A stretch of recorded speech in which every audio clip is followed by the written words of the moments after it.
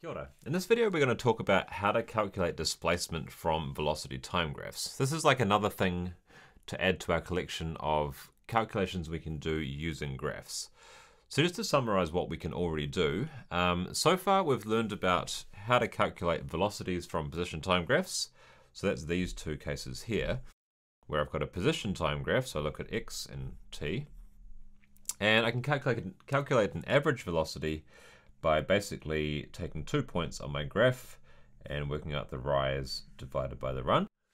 That gives me the average velocity over that interval.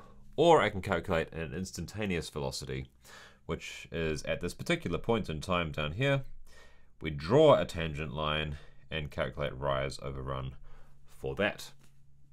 And exactly the same calculations when I have a velocity time graph instead, so I've got velocity in time. Those calculations give me an average acceleration or an instantaneous acceleration. So at the moment we can get velocity from position graphs and we can get acceleration from velocity graphs. But what if we want to go the other way? So what we're going to look at in this video is how to go from a velocity time graph and work out information about displacements by going backwards. Here's a velocity time graph. We've started with a simple one because with a velocity that's just constant. So we know that over this particular interval of time, the velocity is 3 meters a second. And what that also means is the average velocity is 3 meters a second because it doesn't change. Hopefully that sort of is comfortable enough thought. So, I mean, we're asked to find the displacement between 1 and 4 seconds. So there's 1 there and 4, not necessarily the whole motion. Okay, so what we do is we go, all right, well, things we know that the average velocity is equal to 3 meters per second in that interval. And what else do we know? Let's just try and sort of piece together some things that we actually understand already. We know there's a formula for average velocity, so maybe we can do something with that. So the formula for average velocity is that the average velocity is delta x divided by delta t. And we know that delta t, in this particular case, is 3. It's just 4 minus 1. So that's interesting. We know delta t, we know average velocity, so we should be able to find what delta x is. So if I rearrange this equation by multiplying both sides of it by delta t, then I get delta x is equal to v average times delta t. So that is equal to 3 times, my delta t was also 3 as it happens, and so my displacement is equal to 9 meters. Okay, so that's kind of cool. We can find the displacement when we have a flat velocity graph. Great. But before we move on, we're actually going to think about what interpretation geometrically this thing we just calculated actually has. Because we multiplied two numbers together, a 3 and a 3. That gave us 9. Cool. What does that mean on our picture? Well, if we look at our picture, we basically multiplied this distance along here by this distance up here. That's the delta t, 3 is across the bottom, and the delta the average velocity 3 is kind of the height here. So what we've really calculated is actually a rectangle. So the area of this rectangle just here, so let's just color that in. So that velocity of, that displacement of 9 meters can be thought of as this area underneath our graph. Okay, but sure, that kind of makes sense, but it only applies to the situation where we've got a straight line along here.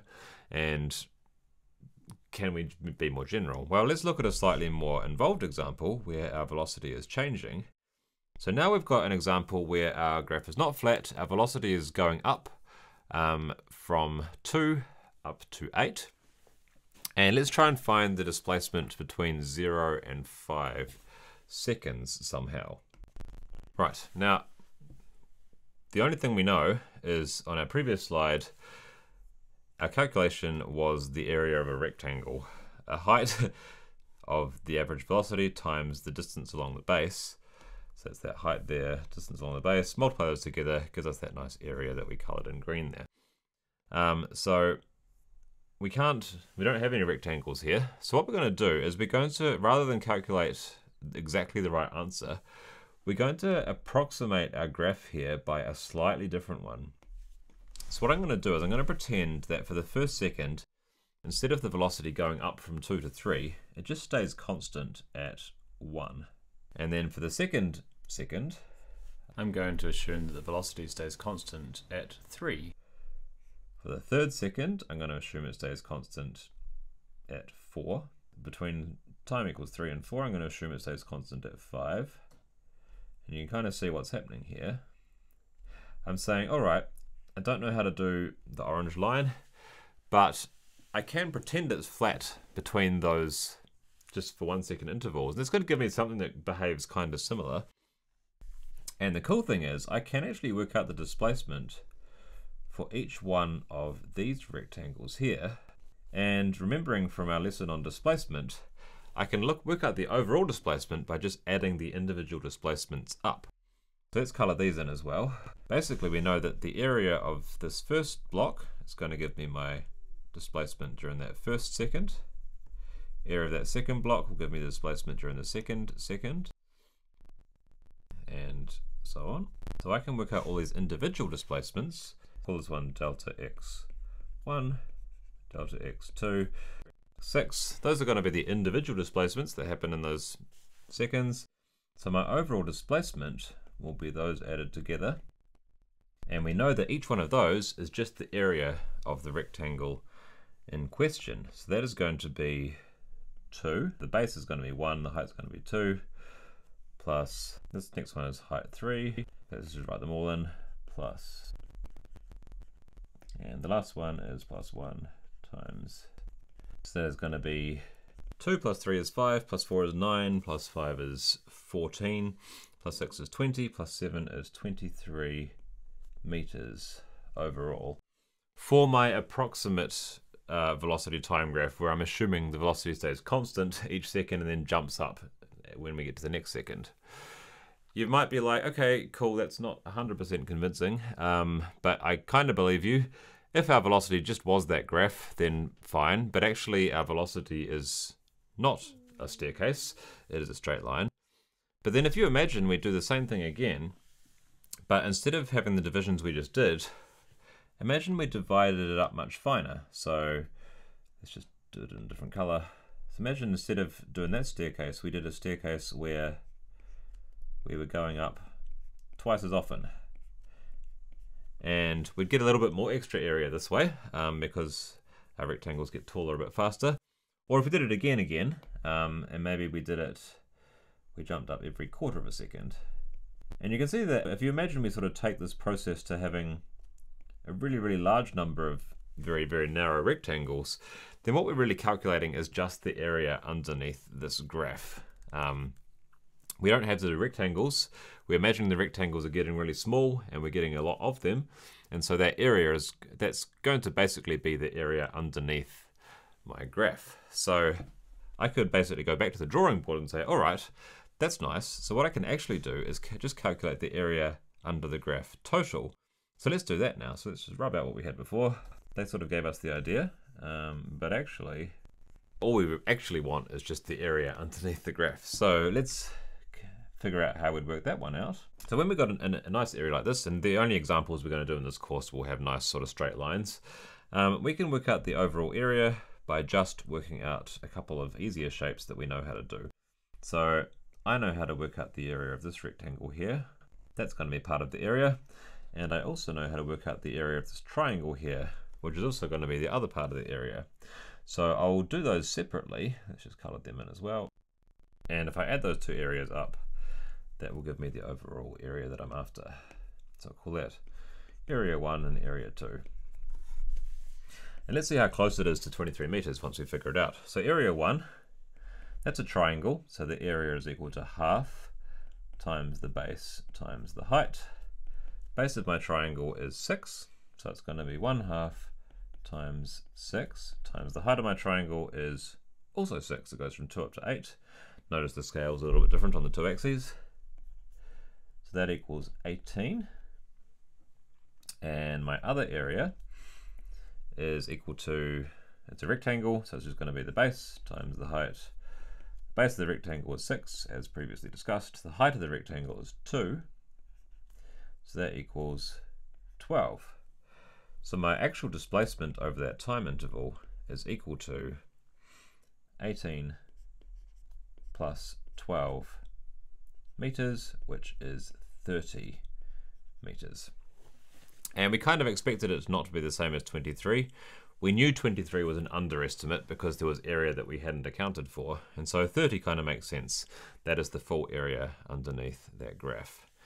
So we can pretty much always find displacements from velocity time graphs just by working out the area between the 2 points in question.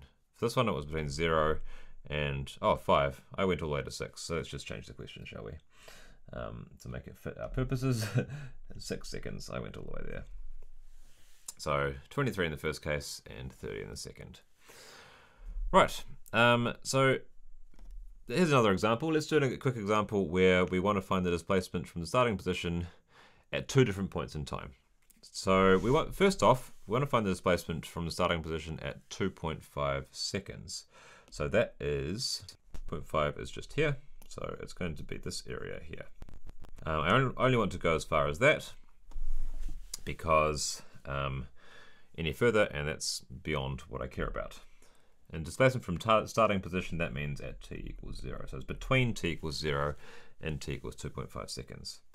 So my displacement is just the area, and that's a triangle. So the area is a half times the base, 2.5 times the height, times 5, which is 6.25 meters. Now, here's where the last little caveat comes in that we have to think about. My velocity after 2.5 seconds has become negative, which means I have turned around and I'm going back in the direction, going back towards where I started. So that means my displacement from my starting point is actually now going to be going down.